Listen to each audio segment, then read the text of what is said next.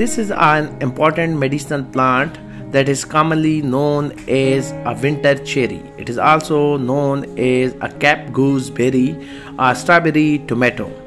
This plant is botanically known as Physalis minima, which belong to family solanaceae, that is a family of tomato, potato and chilies, native to South America.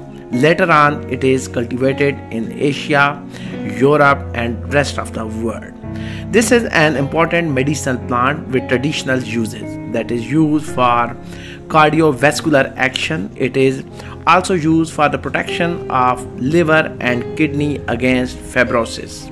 And it is also one of the important nutritious rich fruits that contain vitamins, minerals and iron. This plant is also medicinally used for fever, hepatitis, stomach disorder and anti-inflammatory properties. This is the important and natural wild vegetables as well as wild edible fruit.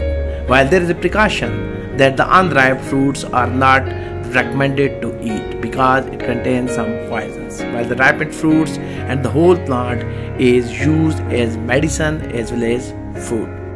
From morphological point of view, the plant is erect. Sometimes it is a climber about 3 to 6 feet in height with simple leaves and near to opposite.